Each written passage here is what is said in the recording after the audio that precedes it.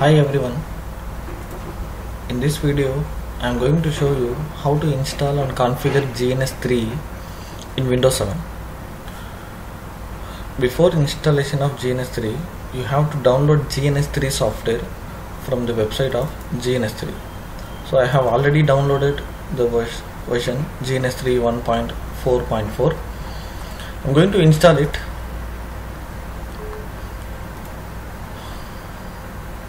Then welcome to GNS3 wizard.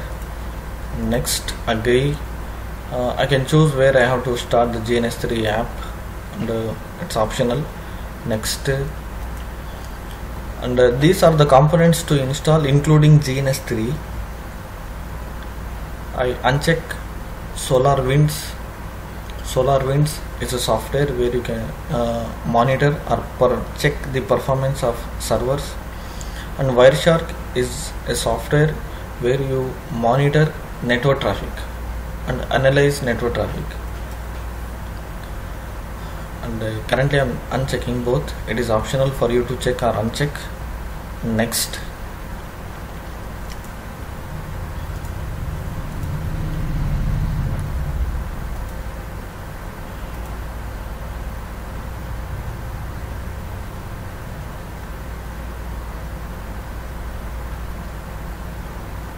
you can install the GNS3 in any Windows or any Linux platform. Now SolarWinds standard tool set. Now next and finish. By default it will try to start. I will uncheck start GNS3 and finish. Now we have successfully installed the GNS3 software. It is trying to connect to GNS3 website. Currently I don't have internet connection to connect. I simply close this window. This is an icon to access GNS3. When I click and open,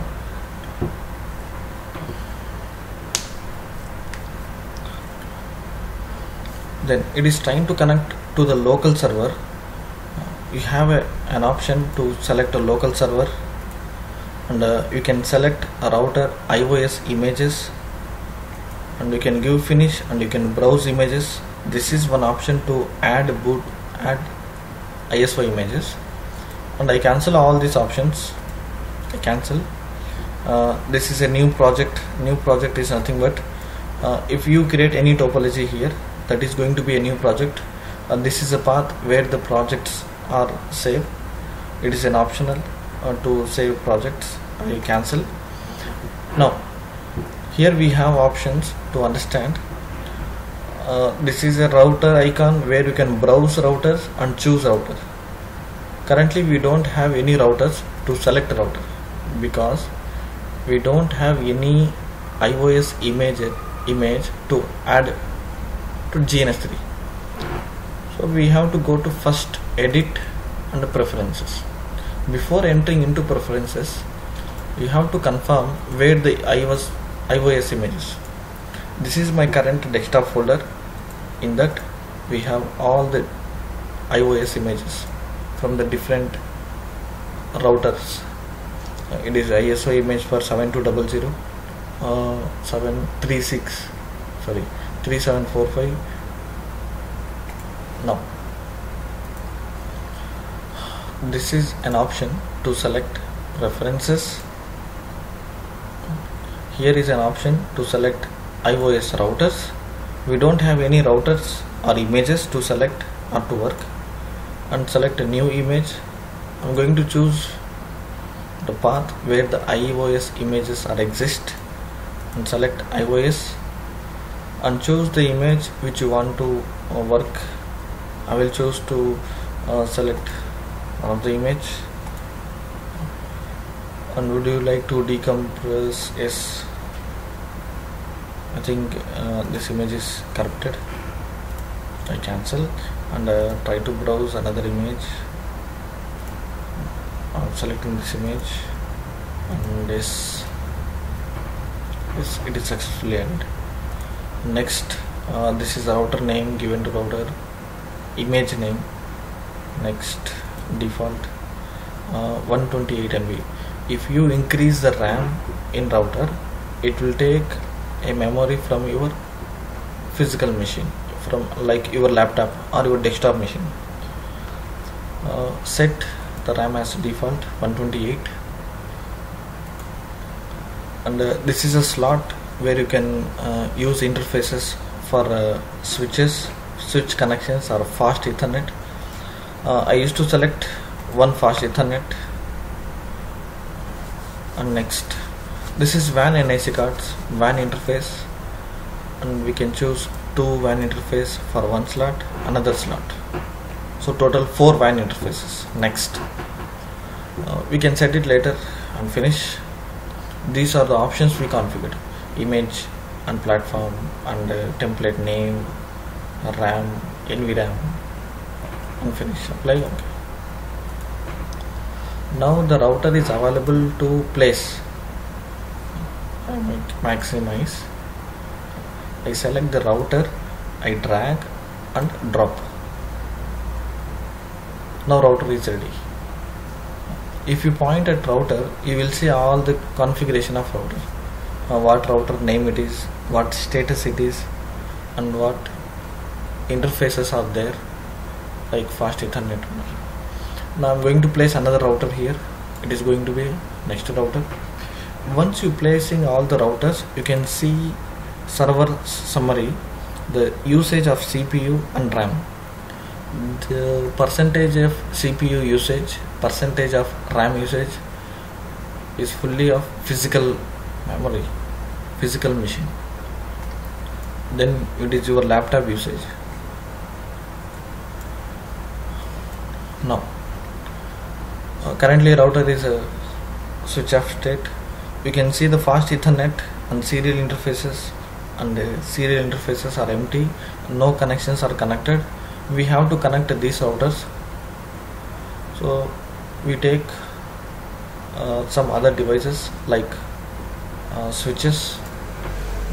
We have some Ethernet hub or Ethernet switch. I take Ethernet switch, place it here. I may have another Ethernet switch, place it here. I may configure like this. So far I want to connect switch to router, router to router, and router to switch. If you point at switch 1, you can see all the ports are empty on local node and hardware. Now these are the cable icon for connecting routers, switches. When you click here, the icon will be like this. When you point here, the 0 the 1 is indicating switch port 1. I'm going to connect switch port 1 to fast Ethernet. The green signal indicates port is on, red signal indicates port is off, because the router is off state. Now I'm going to point here from serial to serial.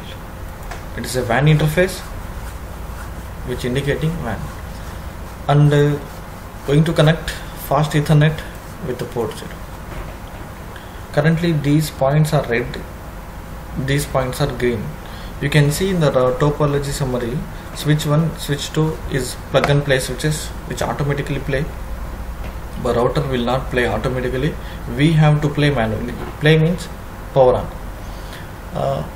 I check back to this to release icon, and we have an option called start or resume all the devices. If I play this button, this will start all the routers. If you use this button to start routers, it will take maximum CPU usage and RAM. It will reduce your CPU and physical machine performance. It is better to start router one by one in this way. Right click router and start. You can observe the CPU usage and RAM usage.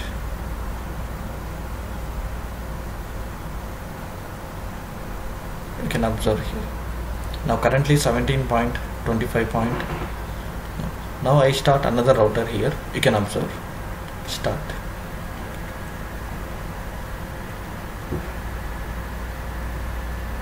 Then it is going to be double.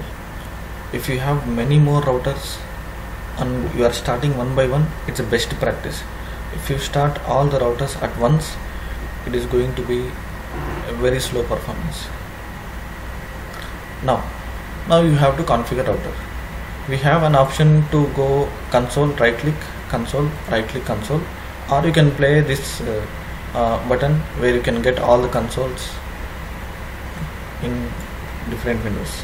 This is console 1 for router 1, it is a console 2 of router 2. Then you can start configuring GNS3 or router configuration. If you have any doubts, you can comment below, we'll clarify, or we can come with other videos. Thank you for watching this video.